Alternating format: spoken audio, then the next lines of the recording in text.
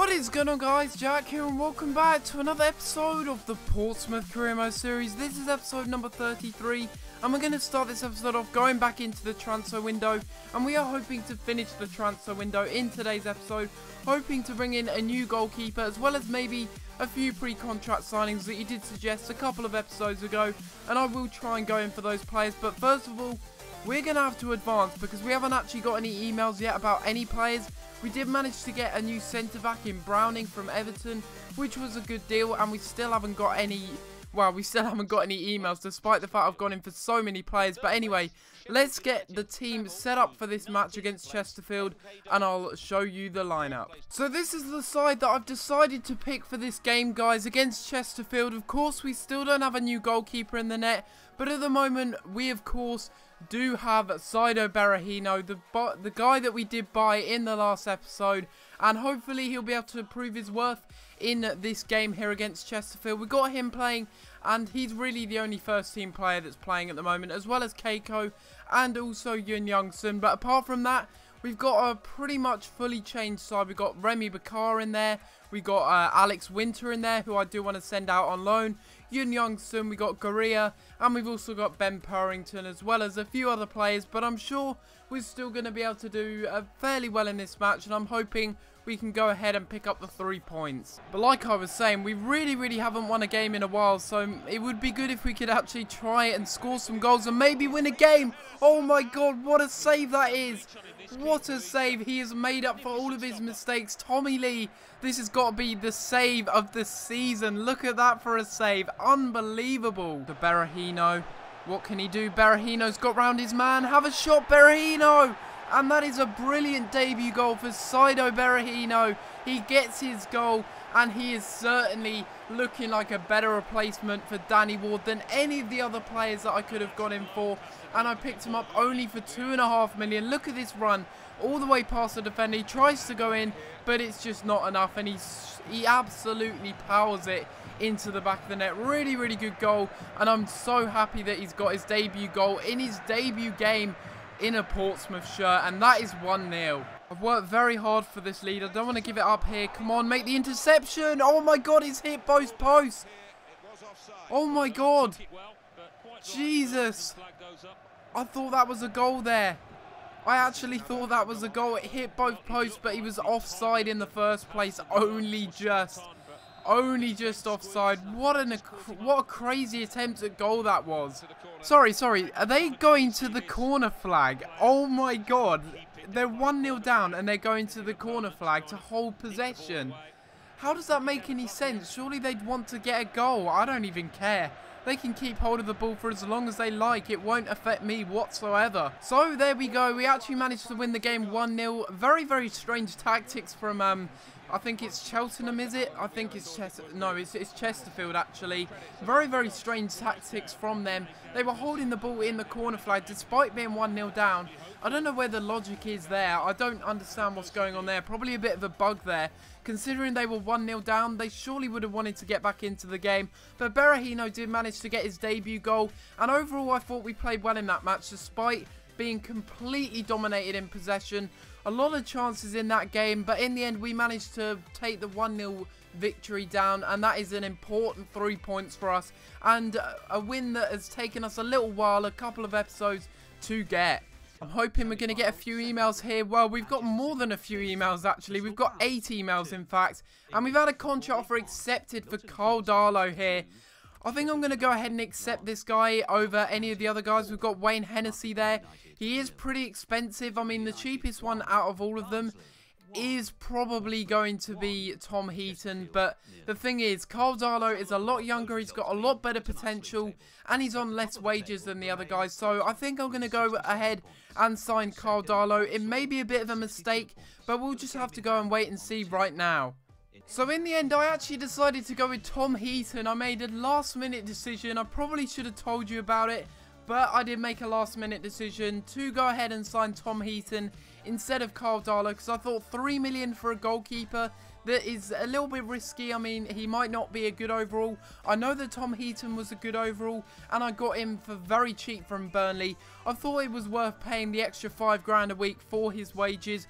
as opposed to Carl Darlow's 10,000 a week. So I did decide to go ahead and sign him, and I think it was a better decision, to be honest. I know he's a little bit older than Carl Darlow, but come on, he looks brilliant, doesn't he? I mean, 73 diving, 72 handling, 69 kicking, could be a little bit better, but 75 reflexes and 72 positioning. A 72 overall keeper for 1.7 million, considering we sold our 70 rated keeper for 4 million. That is a good signing, and in my opinion, he's going to be a really good first choice goalkeeper for us. So now that that's done and dusted and over with, we've managed to sign a better keeper. Maybe I could go ahead and sign a better backup keeper, maybe on a pre-contract deal, but at the moment we'll have a look at the transfer offers, and all of them are unacceptable, as well as some of the contract offers. Going in for Gary Gardner here, who is the Aston Villa central midfielder. I do want to try and sign him if it's possible. At the moment, I don't have enough on the wages, so I'll have to adjust before giving him a contract. And Harry Kane does want to have a bigger role in the club, so that is a little bit annoying. I mean, I would like to sign Harry Kane, but 25,000 a week. I do want to try and sign some pre-contract players first, but if I'm going to be signing another striker, Rikario Zivkovic, that was a highly suggested one in the comments down below, and I will try and go in for him right now. I don't know if I'm going to be able to sign him, I will be honest. He's probably going to be very overpriced. And I may have said in the last episode that I didn't want to go in for him. I can't remember if I did or not. We'll offer 3.5 million plus, we'll read, and we'll wait and see what Ajax do actually say about that. So in the last episode, a lot of pre-contract signings were suggested to me, and I'm going to go through them now. The first one being Maximilian Beister. I'm going to try and sign this guy, the German right midfielder from Hamburg. I really do want to sign this guy. I think he'd be a really good addition to the right midfield position, and I will go and offer him a contract as soon as I adjust my wage budget. Thomas Munir was another suggestion. I think I've said his name right. The Belgium Club Brugge right back. I want to try and sign him. He's on, once again, 30,000 a week. But I want to lower that to 25,000, so I've got room to potentially sign other players, basically, on pre-contract deals. I will give him crucial first-team player, and once again, we'll wait and see what he says about that contract offer. So we do have a match here against Bolton in the FA Cup, and because it's away and it's a bit risky simming this match, because we're most likely going to lose it if we sim it, even though I do have my strongest side up, I'm going to go ahead and play it, as I want to go through in the FA Cup as far as I can, and I feel that we can get a win here against Bolton. So let's get into things here, and well, we're just going to have to hope that we can pick up a win. Got a pretty strong lineup there. We've got Tom Heaton starting his debut in goal, and hopefully he does well in this match against Bolton. We've got Blackett at left back, we got Romagnoli, Yun Young-sun, we got Browning at right back, which is a little bit of a risk, but we got Hong Chul at right mid, just in case, just for a little bit of defensive cover. Then we've got Ibe, Ojo, Big Romana, and then up front we've got Tartar and Morpay. So a really strong lineup, and one that I feel that can take us through this match and give us the victory. Funzo Ojo over the top. Can we get there? Yes, we can. Neil Morpay, pass it to Tartar. Can we get the goal? No, it's a really good save by Adam Bogdan. Come on, make the interception. This isn't good enough. Oh my god, they've hit the post. Really good clearance though from Tyler Browning as well, and they almost get a goal there to make it 1-0. Come on, no, they're through here and they make it 1-0. Jermaine Beckford gets the goal. Oh my god, that is atrocious defending there. I really should have done better in that situation, and they capitalise on a mistake. That is just absolutely brilliant, isn't it? Maybe I'm not going to go through that far in the FA Cup by the looks of things, because Bolton, they are a championship side. They're one league stronger than us, so I guess they do deserve to take the lead here. Tom Heaton probably should have done a little bit better there, but it is close inside the box, and really the defenders are to blame there. But more importantly, I'm to blame, and we're 1-0 down here. Oh, Bigger Romana, get the cross in. Oh, we managed to win a corner out of that, I think. Yes, we have. There's a good chance here. Do I give it to Bigger Romana? I'm going to give it to Hong Chul, actually, because he's left-footed. Give it to him on the left side. Can he deliver in a really good ball? Let's go out wide like that and inside. There we go. That's a really good ball, and we equalise. Romagnoli gets his first goal in a Portsmouth shirt, and I knew that Hong Chul's crossing would finally come into play. A really good ball into the middle, onto the unmarked head of Romagnoli, and our Italian centre-back gives us a 1-1 equaliser here. What a really good header it is. But even more importantly, it's a really good delivery into the box. And that has levelled up the game here. Well, there we go. It's full time. We end up drawing the game 1-1, which is pretty good, I have to admit. And I don't think that means we go into extra time. I do believe that that means that we go into an FA Cup replay match. So that'll be interesting, taking on Bolton Wanderers again in that replay match. It was Romagnoli who was our saviour, because really we didn't really have too much in the game as chances go. We didn't really have too much in the game, and it was Romagnoli. Really, I don't score too many corners, and luckily in this match, I do manage to score the very, very rare corner there. We had a couple of chances. That was a good chance there from Tartar in the match. But really, Bolton probably should have come away with the win. But I'm very, very happy with that, as it means that we're not knocked out, but it gives us a chance to beat Bolton in the FA Cup replay match. So here we go. We've got a lot of emails here, and we've had a pre-contract offer accepted by Gary Gardner. I think this is going to be my first pre-contract signing. I think he'd be a good signing from Aston Villa, and he will be joining us next season, and the first player to be joining us on a pre-contract deal. Gary Gardner from Aston Villa, 20,000 a week, and I'm sure he's going to be a good player for us. So here we go into transfer deadline day, guys. You can see the top deals there. And actually, Danny Ward is one of the top deals of this transfer window. Going to Everton for 12.9 million. And Rossi went to Roma for 13.5 million. Lloris went to PSG for 49.5 million. That is ridiculous. Even more ridiculous than the Danny Ward one. But let's simulate through here and see if we can sign any pre-contract players. Got a lot of emails here. We've had a transfer offer accepted for Ryan Woods, which is good news. And that deal includes James Dunn going the other way. So that's absolutely fine. We'll go ahead and offer Ryan Woods a contract, and we'll hope that he does go ahead and accept it, as I know this guy does have a lot of potential. We have also had a pre-contract offer accepted for this centre-back, Milosevic. So I'm going to go ahead and sign him now. He's only on 18 grand a week, and he will become our second signing on a pre-contract deal behind Gary Gardner. He will be our second signing, and he looks like he's going to be a good player for us if we do get to the Championship, and when we get to the Championship.